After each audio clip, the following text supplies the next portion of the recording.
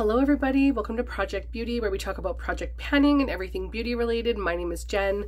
So today I'm going to do an update and a finale. I will start with the finale first. I actually decided that I no longer want to work on my Shit Show palette.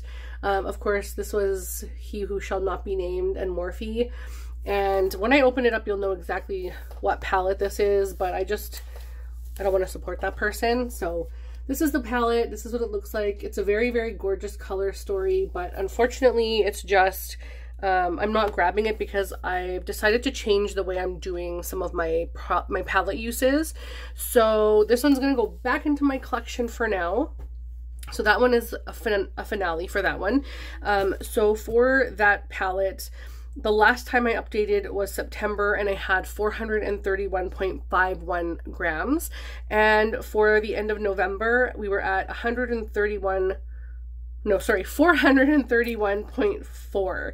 So I managed to get down maybe like a use, okay, maybe like one use or two uses or something, but very minimal uses. But the nice thing is there was a little bit of consistency there for a while, and then I just decided to change things up, and I've been sick for so long, so that one's just going to go back because if I want to and I need to, I can grab towards that one. So that one is now done. We will no longer be updating on that one.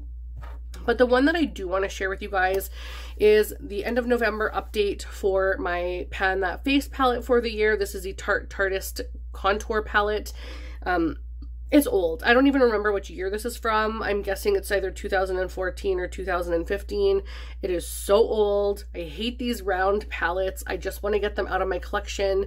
It's a gorgeous, gorgeous palette. I'll show you where we're at now. So as you can see, I have expanded the pan on the contour a little bit. You can kind of see the ring from the last one, like right here. You can see where, like, how much I got used.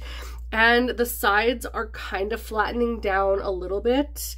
So there's a lot of, let's see, can't really get a good angle on that, but there's a lot of usage in this pan. This one I kind of forget to use now because I'm really trying to hit home on these. I would like to at least hit pan on this one by the end of the year, but I don't know if I see that happening. I am so close though. There's such a huge dip in this, but there's such a small space here compared to like a contour, using it all around the edges and under your chin.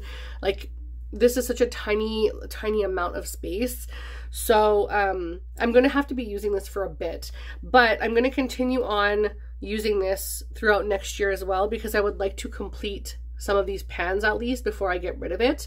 So I'll do the best that I can, and I will continue on after December. So there's that. And I have two pans so far. My next goal hopefully will be to hit pan on this shade and to expand the pan on these two. And then I'll continue them on into 2023. So this one will continue on because it's such a good palette.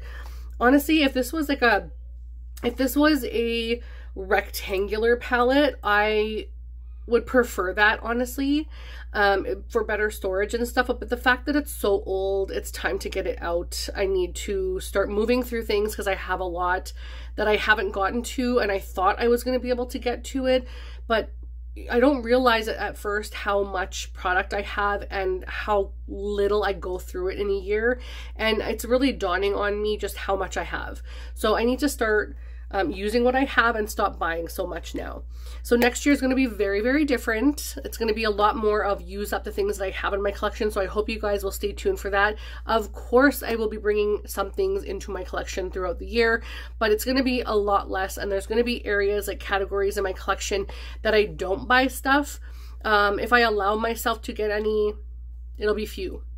So that's everything for this update. I hope you guys enjoyed. Don't forget to like and subscribe and comment and follow me on Instagram, and I will see you in the next one. Bye.